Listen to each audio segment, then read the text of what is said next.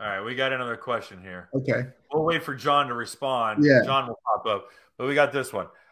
Question: I'm waiting for two 2023 GTX 300 Limited. If Sea-Doo can ever get them to Montana, well, you're out. You're out there. Would a battery disconnect create any problems using a battery maintainer rather than removing the battery? Like a battery tender? No, you don't have to pull the battery out.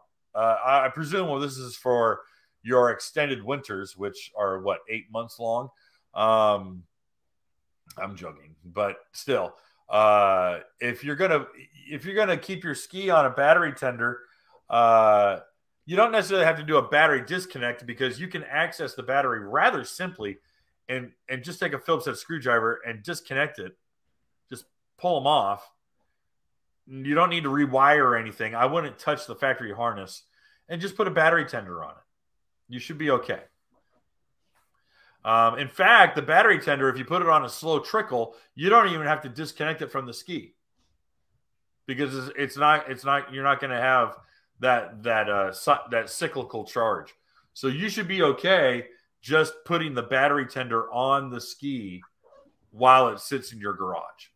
Hey guys, thanks for hanging out.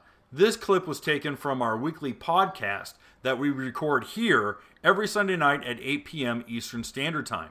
If you want to watch the whole video, you can go to the Watercraft Journal's YouTube channel, go to playlists, and then click on live sessions. You're going to see it there.